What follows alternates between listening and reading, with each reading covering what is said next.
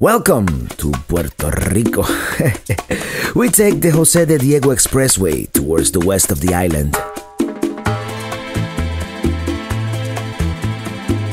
We stop by the coastal town of Arecibo.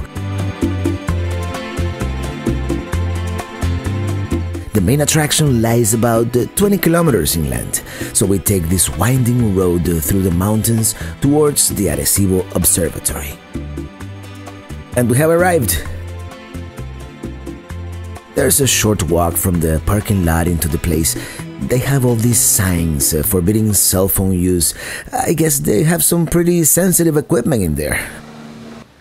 The Arecibo Observatory was built in 1963, and it is the largest radio telescope in the world, measuring about 1,000 feet in diameter.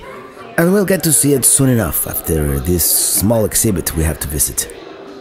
Yes, it's a meteorite from Mars. How the heck do they know?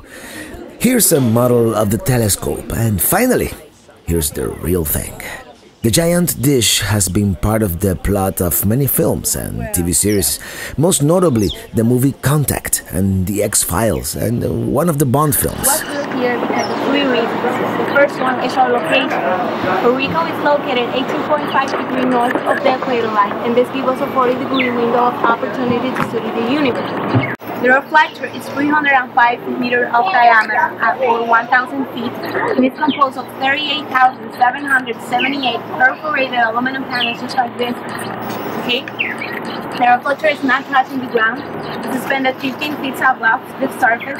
In some areas it could be more or it can be less. In the parts that are more close to the mountains, the difference can be of 1 feet. Okay? The towers are three, and they are named by the hours in the clock. This is the tower 12, that's the tower 4, and that's the tower 8. Okay? The tower 12 and the tower 4 are 265 feet, and the tower 8 is 365 feet.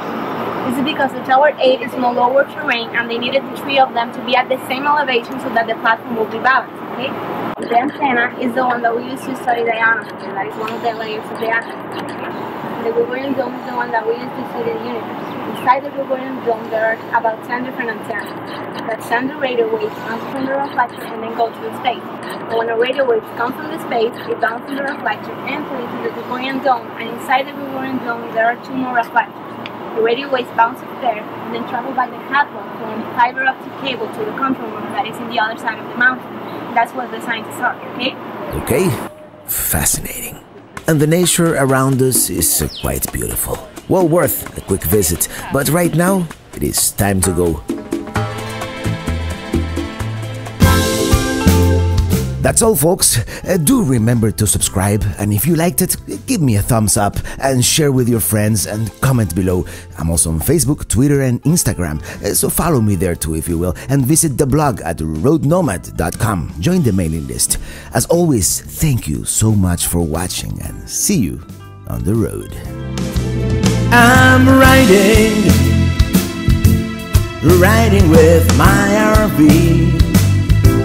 Wherever I want to be, because I'm free in my RV.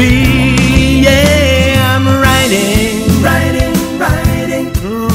with my RV, wherever I want to be, because I'm free in my RV.